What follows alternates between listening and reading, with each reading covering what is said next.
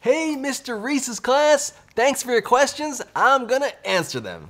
Hi, I'm Emily in 5th grade, and my question is, how do you create a bird? The robot was made by a team of people that included me, the other characters in the show, Izzy and Zoe, as well as some engineers, which helped us as well. And if it's broken, that's Izzy's fault. Hi, I'm Ashley in 5th grade, and my question is, what was your first experiment? My first experiment was probably mixing baking soda and vinegar in the kitchen. It bubbles up, you can make a volcano, and it's fun. And then from there, I did more and more awesome experiments. Hi, I'm Dasha in 5th grade, and my question is, what do you do when you're not preparing one of your videos? I'm always preparing for videos or doing videos. Literally, I'm in a video right now. Hi, my name is Jose and I'm in 5th grade, and my question is, how much time does it take you to make a video? When we film, we have more than 100 people involved. We have directors, camera people, lighting, editors, actors, animators, and all these people work together to make these videos. After we film them, which takes months, we go into editing. And there, I work with the animators, where I'll sketch the animations to show them how I want them to look. I'll also work with the editors to make sure I can make these videos as fun as can be. For example, zoom in here, cut this part out, and make me look better there. Hi, my name is Katie, I'm in 5th grade, and my question is, what's your favorite science experiment? There are so many memorable ones, like making a cloud, making things glow, and making explosions. Also, putting leeches on my skin that suck my blood.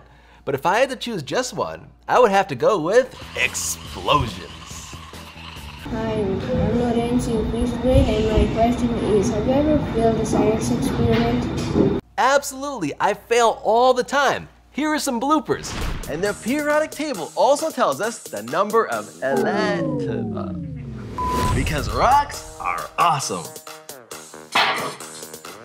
Mercury would be 13 meters away from the sun. In science, it's totally normal to fail. In fact, I won exactly 0 science fairs in my whole life. So it's okay, you just have to keep trying, and along the way, you'll discover some really cool things. Hi, I'm Martina in 5th grade, and my question is, which was your hardest experiment? The hardest experiment was making a tornado inside. We had to have so many fans at just the right angles and just the right speed, and we tried for hours to get the tornado to form. And it happened for just a few minutes. We caught on camera. Don't try it at home. Everything in your room will blow all over the place. Hi, I am Talia, and I am in 5th grade, and my question is, what is your favorite video? This is a hard one, because if you want to say which one is the most fun, I would say chemical versus physical changes. It was one of the first few episodes we made, and it has explosions and all kinds of cool experiments. But I like a challenge, and it's easy to make a cool video when you're blowing stuff up. That's why I am most proud of the most boring topics.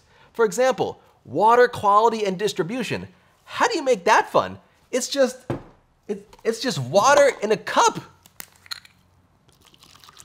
How do you make this fun? Well, we did. I'm really proud of that video. The topic is not the most fun, but I made it fun, and I'm really proud of that. Hi, I'm Tyler. I'm in 5th grade, and my question is, what do you like to do for fun? I really like dancing. Before I was Dr. Jeff, I had millions of YouTube views for dancing, and that started in high school. Here's an embarrassing video of me dancing in high school.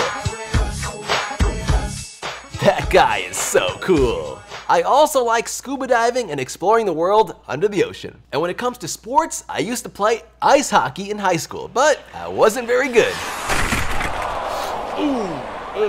Hi, my name is Ezra and I'm in 5th grade. My question is, how did you find your interest in science? Hi, I'm Emmanuel in 5th grade, and my question is, what inspired you to be a scientist? I found my interest in science at an early age. I first liked animals and bugs, and I would catch them and look at them. I then started liking robots, and then mixing things in the kitchen, and finally in the garage. In fact, after that, I would do research in high school at the local university, Rutgers University in New Jersey. And then I went to college to study biochemistry and then graduate school to study more biochemistry. That's why they call me Dr. Jeff. Hello, my name is Lauren and I'm in 5th grade, and my question is, when you make your videos, do you have a script? We do. To make a script, I first work with teachers to understand what we need to teach. I then decide on the experiments. I pick the experiments and how I will explain those topics to you. Then I work with writers who will turn it into a script. And then I edit that script to finalize it.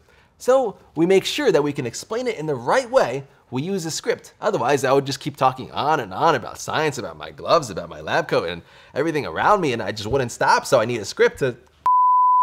Hi, I'm Melanie in 5th grade, and my question is, how old were you when you started science? My love for science started in elementary school, but I was a normal kid. I also loved playing sports, like ice hockey and baseball.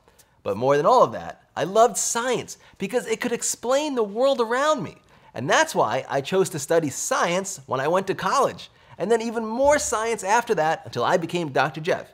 And today, my mission is to share this passion for science with as many kids as I can through Generation Genius and now Science Kits. Hi, I'm Nailea in 5th grade, and my question is, why does carbon dioxide have gas? Carbon dioxide is a type of gas. The air around us is a mixture of different gases. For example, oxygen gas, nitrogen gas, and carbon dioxide gas. When we breathe out, we make carbon dioxide gas. So it makes a little bit of the air around us. Hi, I'm Sebastian. I'm in 5th grade, and my question is, why do they call the foam that comes out of a volcano elephant toothpaste? I think you're talking about the awesome experiment called elephant's toothpaste, where a bunch of foam comes out of a tube. And it's called that because it looks kind of like toothpaste, but it's really, really big. That's why they call it elephant's toothpaste. Hi, my name is Michelle in 5th grade. My question is, why did you start with Generation Genius? I love sharing science with kids, so I used to do school assemblies, and I went to hundreds of schools, and I made things bubble, fizz, explode, and change colors.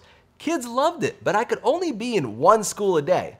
But what if you can be in 10,000 schools a day? How could you do it? Through videos. And that's how the idea of Generation Genius was born.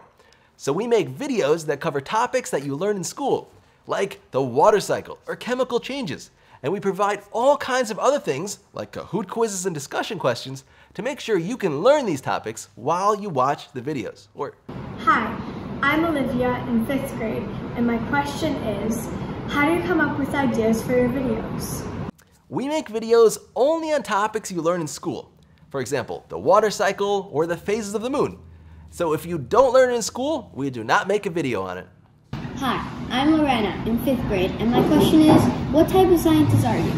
I am a biochemist. A biochemist is like the middle ground between biology, which is the study of living things, and chemistry, which is the study of chemicals. And I like both of them, so the best of both worlds is called biochemistry.